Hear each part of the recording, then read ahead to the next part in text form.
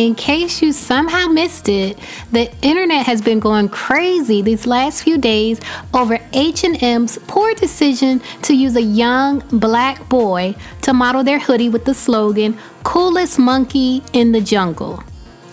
The choice of words is offensive to many black people who historically and up until today have been called monkeys as a derogatory term. H&M's decision to use this slogan on a young black boy was not just ignorant. For this hoodie with this slogan on this little boy to get through their approval process not only shows ignorance, but a lack of cultural sensitivity and just outright laziness. And speaking of laziness, Rachel Dolezal, of all people, is trying to make a profit off this situation. Rachel Dolezal has created her own line of green hoodies on her website that feature the slogan, "Coolest prince in the world."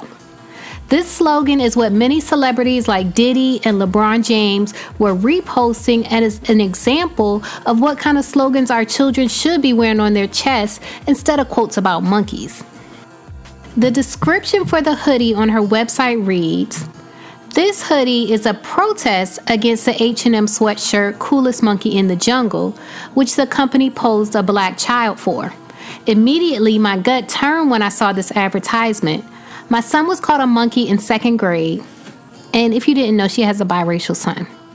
And none of the white teachers or school administration understood why he was offended until I showed up at the school and gave them a lecture on the historical context for this racial slur.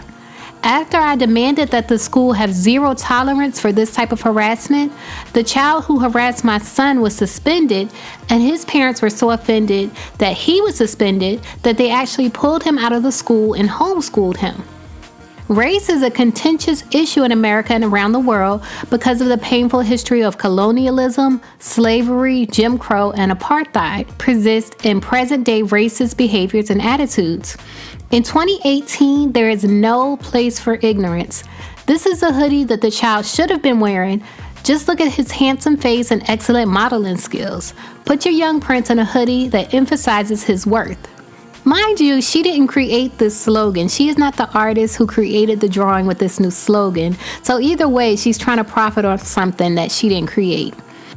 She claims the shirts are being sold at cost for production through a small local print shop, which means she's not trying to make a profit off them.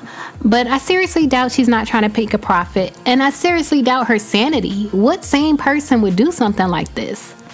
Leave a comment and let me know what you think. Is there any way in the world that you would buy this sweatshirt?